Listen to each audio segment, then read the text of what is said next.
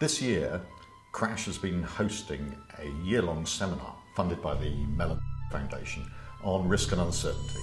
In particular, we've been looking at how people who build models for all the things we're uncertain about, whether it's finance or climate or volcanoes or epidemics, how those models interface with the people who've got to make policy decisions and the public, all of us, who are subject to those policy decisions.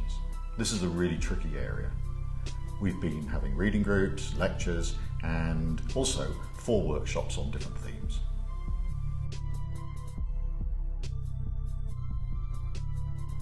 The first workshop was on finance. We had a great keynote address from Jose Schegman and a whole day discussing how economic models may have contributed to the bursting of the financial bubble.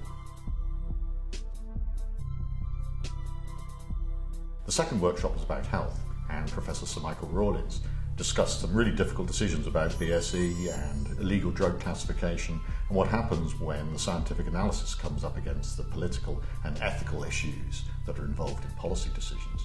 And then in the workshop we looked at regulation of pharmaceuticals and also looked at the way that models had been used to inform the decisions made in the swine flu epidemic. Our third workshop concerned environmental and natural hazards. Frank Fisher, our keynote, looked at how lay knowledge might be combined with formal analysis to improve policy decisions. And then in the workshop we looked at examples such as climate change and groundwater poisoning in Bangladesh to show how our lack of knowledge of the environment, we might even say our ignorance, it could easily lead to public criticism of the policy decisions that get made. The fourth workshop looked at public participation in policy decisions. Martin Heyer considered the vital issue of public perception of climate change, and we looked at nanotechnology and food security as case studies of where attempts have been made to introduce public participation into the policy decisions, and we considered how well they had worked.